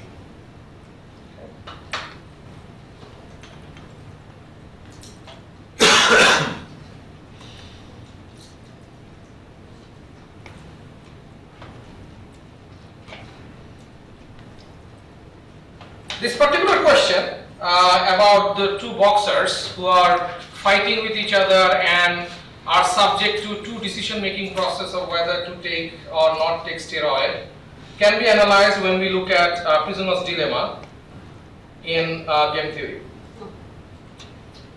Okay, so let's remind ourselves what the prisoner's dilemma was. So remember, this was two people, convicted felons. They have committed a crime together, and the police is trying to force them to confess, and they are being interrogated separately, and this is the payoff matrix. So if Bob confesses and Art confesses at the same time, both of them get 3 years and 3 years each. If Bob confesses and Art denies, Bob gets a year, Art gets 10 years. Right? Okay, so the question in the final exam asks you two things. What is the Nash equilibrium here? So a Nash equilibrium is a equilibrium of strategies. It's an equilibrium of strategies where your action is consistent with my actions or strategies, and my strategies are consistent with your strategies. So both of the side has to be satisfied. Now let's start with the strategy where Bob denies. If Bob denies, what should art do? Deny. Theory, you should. You're very much right. Well, no, you're not right. Oh, right, yeah. Okay. Art. Sorry, carried away. So if Bob denies, the best thing that art could do is confess and get 1 year. Yeah. Right? Do you see that? Mm. So Bob knows that if he denies, art is going to confess. Now, if art confesses, what should Bob do? Deny. Absolutely. Yes. Yes, Bob will also confess. I apologize. Right? Bob will confess, right? Because Bob can get 3 years as opposed to 10 years. So, to begin with, Oh. if Bob denies, art will confess. If art confesses, Bob confesses. So, Bob denying and art confessing, they're not an equilibrium. Because when I do something, you do something else, and when you do that, I do something else. Your action and my action are not consistent with each other. Let's now think about a situation where Bob confesses. If Bob confesses, what does art do? Yes. Art confesses too, right? Because 3 years is smaller, jail time than STEM, right? Now, what happens when art confesses? So when Bob confesses, we see art will confess. What happens when art confesses? What do Bob do? Bob also confesses. This is a Nash equilibrium. When Bob confesses, art confesses. When art confesses, Bob also confesses. There is a symmetry in the strategy. But then isn't deny? Also? Well, we just proved that if Bob denies, art wouldn't. art will confess, and if art denies, Bob will do something else. Bob will basically, if art denies, Bob will confess, right? That's not an equilibrium. Okay, got it. And that lies the second part of your exam question. We see that this is an equilibrium that really does not benefit them. If they had a pact before they were taken to the police for interrogation, and they created a pact that, look, you're going to deny and I'm going to deny, right? If you deny and I deny, we both get lower sentences than what we otherwise will get.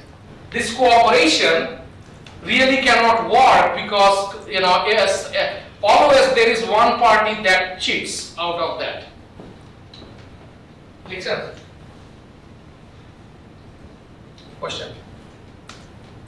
The next question is about this sequential behavior in the game market. Okay, so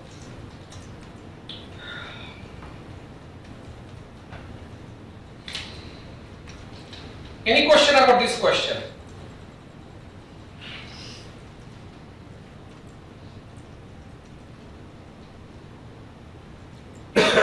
This question about credibility. So the question is, if Millimattress develops anti-bug mattress and Philly mattress also develops an anti-bug mattress, that this is what they get.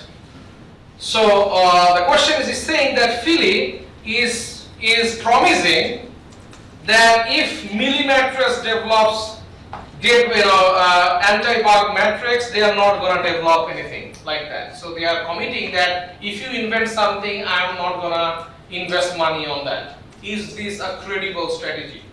Are they believable? Are we all clear on that? So this is a game of credibility, where you threat your opponents by saying something or committing something, and your opponent has to figure out whether your threat or your promise is credible or not. This is an example of a promise. We will look at an example of a threat.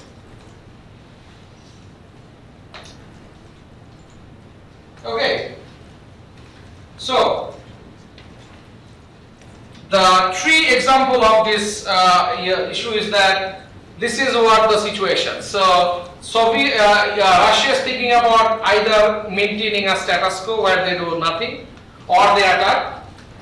And the USA is saying that if you attack us, we are either going to go to the convention, try to get an international coalition against you, or we are going to start a nuclear war. Right? So are we all clear on the options that these two countries have? So Russia is thinking that if I attack, US has two options, either to convention or go nuclear. And let's think about what USA would do. By the way, US is threatening Russia that if you attack me, I'm gonna attack you back. We're gonna have a nuclear war. Everything is gonna fall apart, right? Now let's look at whether USA is going to actually do that, whether it's credible for USA to do that. In order to do that, we need to think about these two. And USA is so Russia is thinking, if I attack, what would USA do? So if Russia attacks and USA can either do this or that, the benefit is the second one. So by going to the convention, US gets -1. By going to nuclear war, US leaves 100. So which one do you think USA would do? They will go to the convention. So regardless of how much time USA threatens Russia, that if you attack me, I will go to war with you, Russia knows that that threat is not credible. As a result, Russia will attack. Sounds like a doomsday kind of prediction. Right? So you simply cannot make a threat credible by just talking against your opponents, like what is being done against North Korea right now. Now the debate between this example, by the way, this came from a movie in the 70s. This is the Kurosawa, very famous movie. I'm sure some of you have seen the movie. Okay, anyway. This is, okay, yeah. Doctor Strange. Yeah. So, why is in this scenario a nuclear warfare was likely, and why is that different in the North Korea case? Why is what happened in Doctor Strangelove different than North Korea? Is that what you're Yeah, asking? yeah. Because the rockets can't reach here. You had a rogue guy. You had somebody who had kind of gone rogue, who was in charge of the decision. Okay, but there are always crazies in these countries, right? There are always going to be crazy people or sane people pretending that they are crazy. Because craziness sells, by the way. Believe me, I have seen crazy policymakers. So is it the abrasive nature of the policymakers threatening to do something, or are there something more fundamental? Let's look at the numbers. Let's look at numbers and try to get an idea. This is very interesting. The guy who looked at this issue for the first time is a Nobel laureate. His name is Robert Shiller. He teaches at Yale. In the case of North Korea, it's not -100, -100. Very good, very good. Our power is not equal. This is where the debate is, right? In the 1970s, when this was debated, Russia and US had equal amount of nuclear power. So if there is a war, there is going to be an Armageddon like this, right? Everything will be wiped out. But if this is North Korea, and North Korea attacks, and if USA simply can drop an atom bomb that basically wipes out North Korea without invoking that much cost to them, let's say this is 0, then our threat is very much credible. Well, why are we so worried about North Korea? I don't know. So that's a political question, right? This is an economics course. You could be -1 Tokyo. Okay. Same reason we're worried about crowds at the United. present value. Okay, the last question. An electoral college. Any question about the game theory question so far? Okay, the last question that I will talk about is about, by the way, obviously the executive compensation is a fascinating question. For these questions, please go to the article comments that many of your colleagues have written, and some of those articles comments are remarkably good. Remarkably good. So you have resources that you can use to basically answer your questions. Final question. For the TPP 5 reasons, you can do whatever you want. There are a lot of information available. I want to talk about vertical and horizontal integration. That will be our last topic. So we have very good understanding about what vertical integration is. Vertical integration is when you have something like the one that you're looking at. You are a plastic food industry, you are producing plastic to the final consumer. At the beginning of that process is a natural gas production that basically produces the first ingredient in that. So that's an example of a supply chain, and that's basically an example of a vertical integration. There are a lot of reasons why vertical integration is important. I think we talked about transfer pricing a little bit. Obviously, if you are producing furniture and you have a lumber industry in your upstream chain, it obviously saves you money, right? Rather than buying the intermediate raw materials from someone else, you are buying it from yourself. Make sense? Information access is very important, right? If Walmart has a information sharing mechanism with Tyson, where Tyson basically maintains the inventory of chicken inside Walmart, Walmart basically saves money by giving Tyson a part of the supply chain. So the vertical integration is very much well understood. There is nothing really complicated about that. So GM and Fisher Auto Body, they are obviously part of the vertical supply chain. They are vertically integrated. There can be a wide variety of different ways this kind of integration could occur, right? Where the place, so GM and Fisher Auto Body is an example of a vertical merger. Walmart and Tyson is an example of a vertical merger, where basically Tyson has basically are inside of Walmart in some sense, right? Because horizontal merger is where things are interesting. Why do firms horizontally merge anyway? Let's start with the conglomerate mergers, and this is just for your understanding. So Sony and CBS, they are merging together. What kind of merger is this? What kind of integration is that?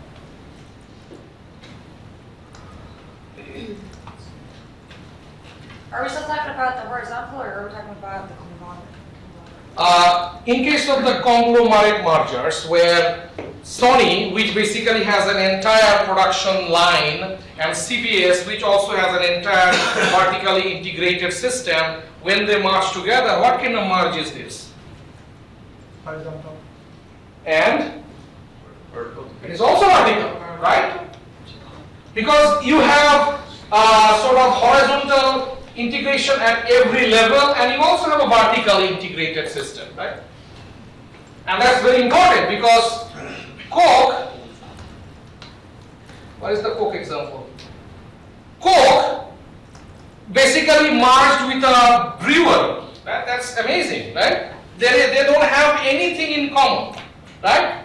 But by merging together, they actually created a larger supply chain. So it's a horizontal and vertical integration at the same time. The place where we get the most complicated part is the horizontal merger. So what is a horizontal merger? It is AT&T and Bell South. What do firms gain in this kind of horizontal merger? Market share. Very good. But let's not stop there. Yes, it's market share.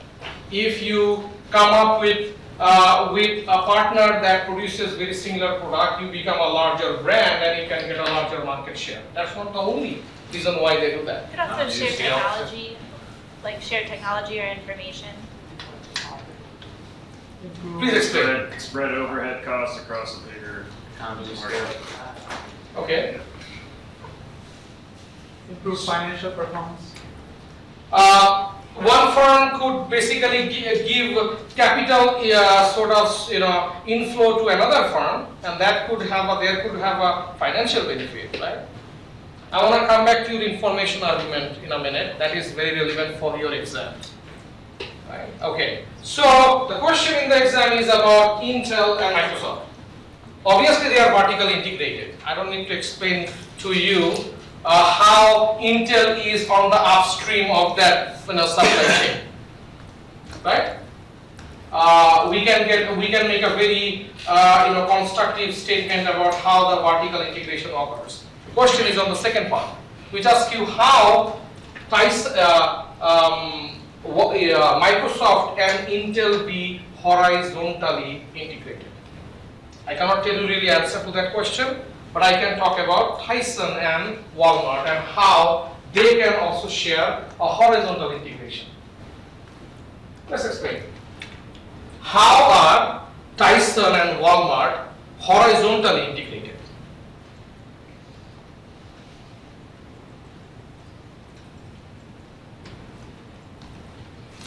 Distribution channels? Very good. Please specify. Very, very good.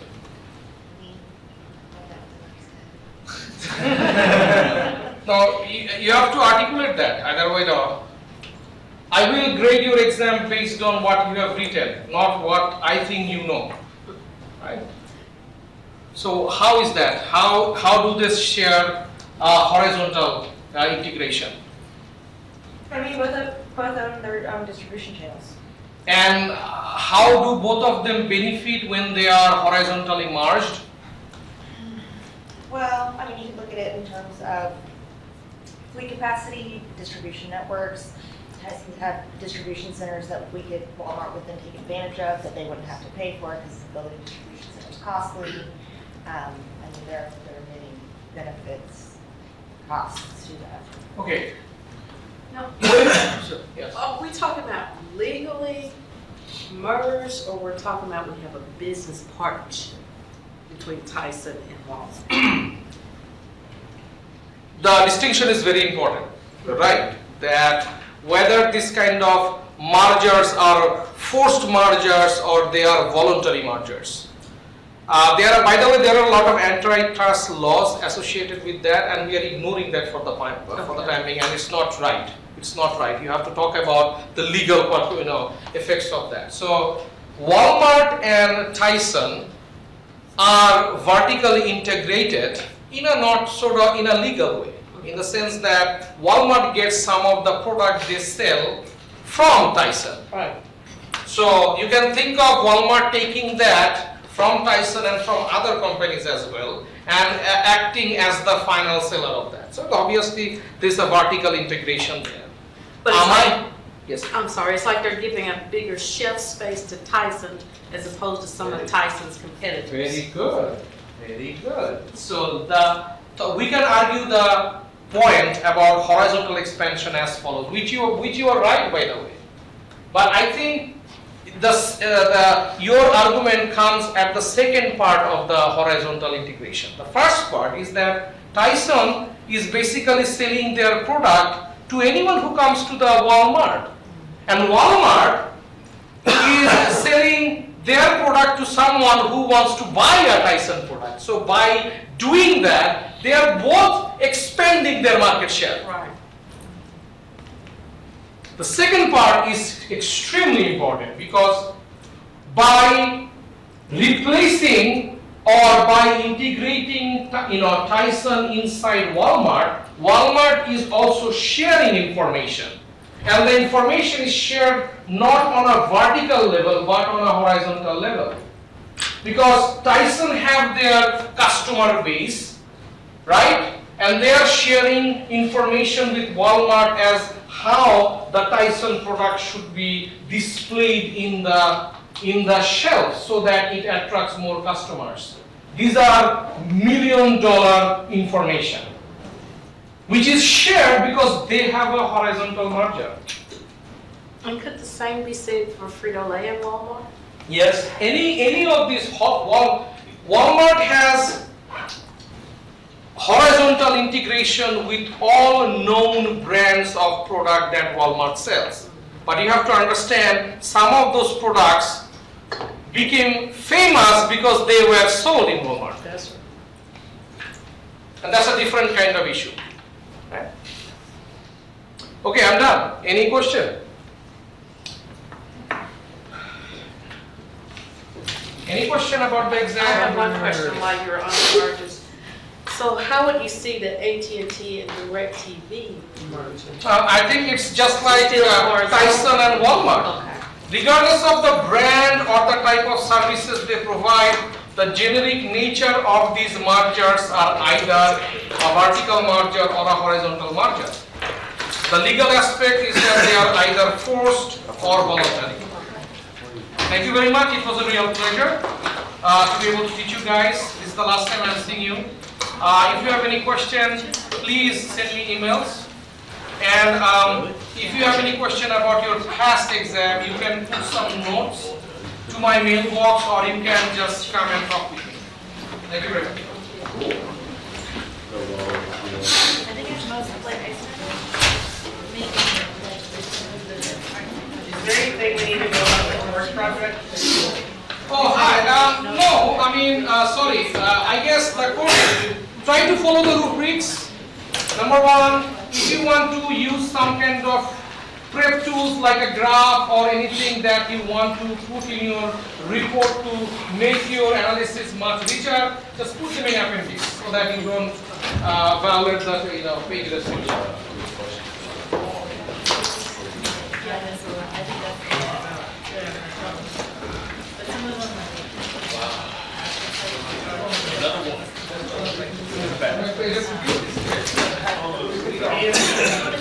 Yeah. Amen. Yeah. Oh.